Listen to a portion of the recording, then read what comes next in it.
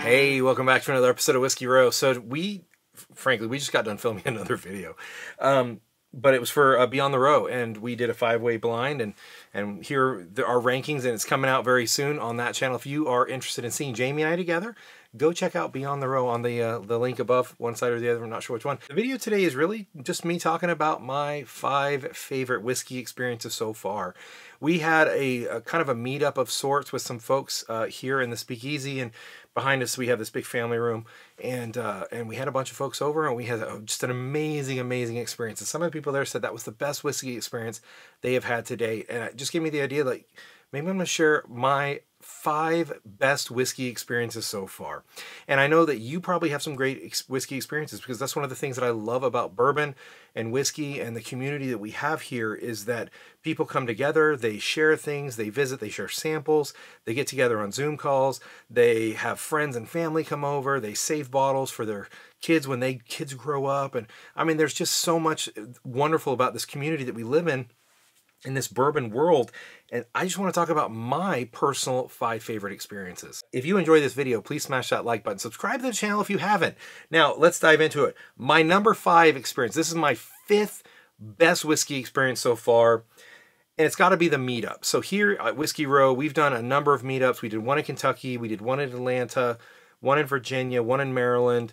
We're going to be doing more coming up this spring. We're really excited. Now, at this point, whenever we travel, we just want to meet up with people that we've gotten to know through our Discord, through our Patreon community on a Discord server, people we've traded bottles with, people we've met on, even on our live streams, whatever. We love the community. We love the meetups, and they've been some of the greatest experiences we had. I will say the first meetup we had was awesome. We had gone to Kentucky. We were in Louisville, and we had this meetup. It was the first time we ever did a meetup. We didn't know who was going to show up. It was right before Christmas. Everybody was busy. We went to this place. We were petrified nobody was going to show up. How embarrassing for us to have a first meetup and nobody show up. But we had people show up. It was awesome. I mean, we met some people that we had known and talked to, and just getting to meet them in person. And since then, we had one here in Virginia that was just a huge group of folks. In Maryland, we had a great group of folks. Down in Atlanta, we had a huge group of folks, and just awesome experiences, and talk to them about what they've loved about the channel and what they love about certain bourbons, and how they, oh, I really agree with you, David, on these certain bourbons, but on these ones, I think you're crazy. I love those kinds of interactions and those experiences. Number 4 best experience so far for me, kind of the meetup we had here not too long ago. JB from down in Tennessee came, Fuel Gorilla. Joe, many of you have heard Joe Hinkle. He came with his wife, Tiffany, and Mark B came from Norfolk. Mark, who's been great to help us find bottles. And so we just had a bunch of folks come with some of our local friends came over. And we had an amazing night of trying and sharing bourbon. So JB came up from Tennessee, and JB has gotten a hold of some just amazing, really hard to find bottles, and he brought up some special stuff. One of the things he brought up was a William LaRue Weller. I'd only had one sample of it before he brought it up. He brought up a bottle. It was barely open, and he's like, everybody just have what you want. I've got a couple more of these ones. This one is just for us to enjoy tonight. Everybody got to pour and taste and enjoy an amazingly special bottle. I was pulling stuff out of the Speakeasy for people to try. Joe and Mark brought stuff from home that they wanted to share with the group, and we were all trying different samples, who just wanted to share their love of bourbon, their passion for hunting, collecting, and trying amazing, delicious bourbons. My number 3 bourbon experience so far is our Patreon community and our Discord server. We have the most amazing Patreon community on WhiskeyTube, in my opinion, and it's not because of me or Jamie or anything we did. It's because of our patrons. We have an amazing group of Patreons who come together. They've shared samples with each other. They help each other find bottles. They've come and helped Jamie and I to find stuff that we would normally not have either gotten a hold of or even known about. And so I have to say that my number 4 best part of my whiskey experiences so far, my number 4 whiskey experience so far, is the Patreon community that we have, who have been just absolutely fantastic. So many amazing people over there. My number 2 experience. So set the stage for this one. So Jamie and I went to Louisville and Lexington, Kentucky.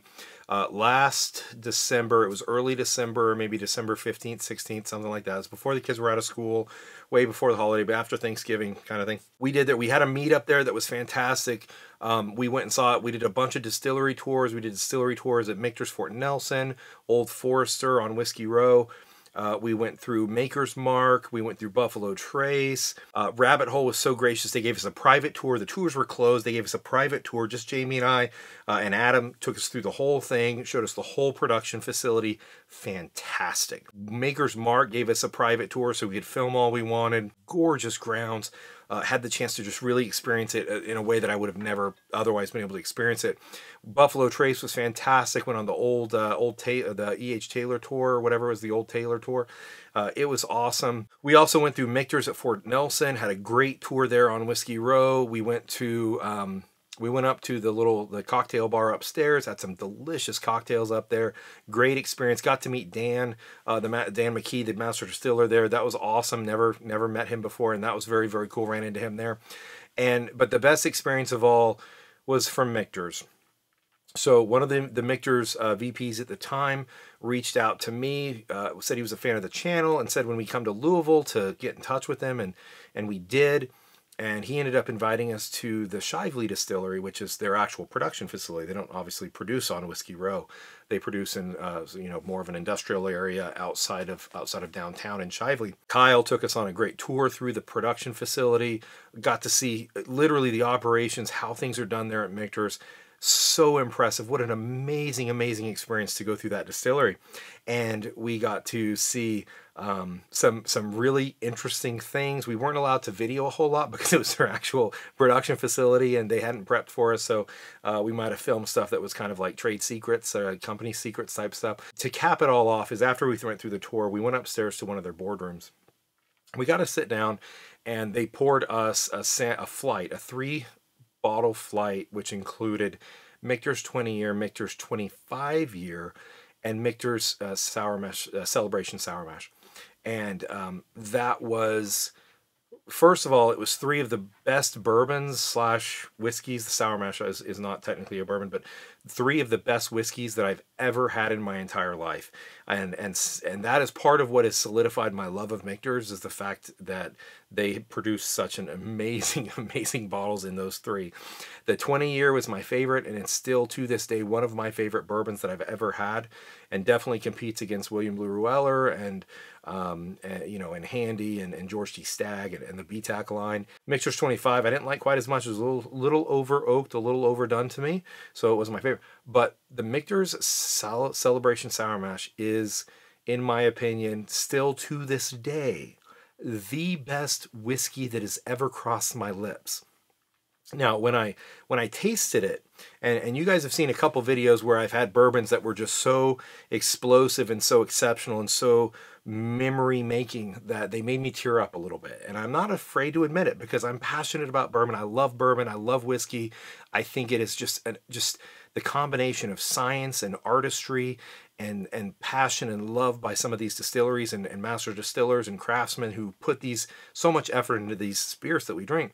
They're just passionate about it. I mean, it's not a job. It's literally a passion. Obviously, it pays the bills, but still. So I'm also passionate about it in my own way for the experiences that I have. And that Michter's Celebration Sour Mash was the best whiskey I've ever had, bar none, hands down. Case closed. I've had Pappy 23. I've had Pappy 15. I've had a lot of different stuff. King of Kentucky, George T. Stagg, Weller, William Lure Weller, Handy. I haven't had a Double Eagle or an Eagle 17-year Eagle Rare. But aside from those, some exceptions that I haven't had, I've had a lot of whiskey because of the channel. I've been really blessed and fortunate to have people help me taste stuff. But this Michter's Celebration Sour Mash was the best whiskey I've ever had. And people have said, I know they're coming out with a new one this year, and people have asked me, am I going to try to get it? The bottle's like $6,000 or some ridiculous number. I can't afford it. However, if I had the chance to buy it for $6,000, I'd probably like portion out the bottle and sell off portions of the bottle so I could get a hold of it, and I'd fork up my portion of the bottle in some way to try to get it, because it is such an exceptionally delicious whiskey. My number one bourbon experience, whiskey experience, whatever you want to call it, so far, this channel. When I started this channel, It was, you know, I had already created the shelves behind me because I was collecting, and I'd gotten passionate about collecting. And I was like, you know, I was watching a bunch of the folks that many of you guys watching who still make videos today. You know, Matt from ADHD Whiskey, Dan and Sean from Bourbon Junkies, Jason C from Master Drawing. Those are the people who I watched before I started producing content. And I just think the world of all of them in different ways. They all have different things that are just exceptional in my opinion. They make amazing content, and I just think so highly of them. But I was like, you know, I kind of have, I'm passionate about bourbon, but I'm kind of, you know, I'm newer to it than many of these folks who've been doing it for years, and I want to share my kind of journey, my passion, what I care about within bourbon and whiskey, and I wanted to have a voice, I guess. So I started making videos, and the channel took off, and then we are here now. We've got this channel, we've got Beyond the Row, and we absolutely love it. We have our Patreon community, our Discord community. We do meetups. We've made so many friends through the channel. Just amazing, amazing people. And it's really opened our eyes to the power of the creative aspects of YouTube. And whether you're passionate about bourbon, or you're passionate about dog channels, or you're passionate about science, or you're passionate, whatever it is, like this medium of YouTube is just, it opens so many doors, and it's so unique and interesting. But my number one whiskey experience so far is this channel, because it's blessed me and Jamie in a way that's allowed us to find stuff that we would have never found here in Virginia with the ABC system, the state regulations that we have here. It would have never allowed us to meet so many amazing people out there. And I don't want to harp on it, but it's just an exceptional experience to be part of this community. And I don't mean just the community of Whiskey Row. I mean, there's so many other channels out there. There's the ones I mentioned earlier, but there's smaller channels. There's other bigger channels that are doing great content. And in a way, we all kind of work together. I mean, obviously we're competitive in that we're all trying to get time from you to watch our videos, but we're all trying to, you know, have our spin, have our take, talk about what we're passionate about within bourbon. And it really has kind of developed into this community across YouTube of people who love whiskey and love bourbon and are passionate about it. And to me, this has been the best experience of my entire whiskey bourbon experience journey, whatever you want to call it so far. So those are my top 5. And I just have to say that I am so grateful for all of you who watch these videos, who support Jamie and I, particularly our Patreons who directly support us financially to get new equipment, to get new bottles, to grow the channel. Thank you from the bottom of our hearts. We are so thrilled to be making content. We're thrilled to be part of this community. And all I can really say is until next time, find a bottle you love.